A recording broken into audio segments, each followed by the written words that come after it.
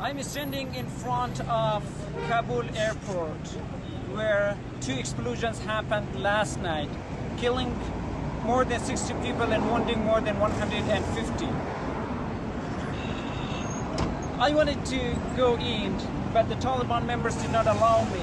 So they're treating people very harshly, including me. I wanted to have an interview with them, so they treated me harshly and wanted to take my media card.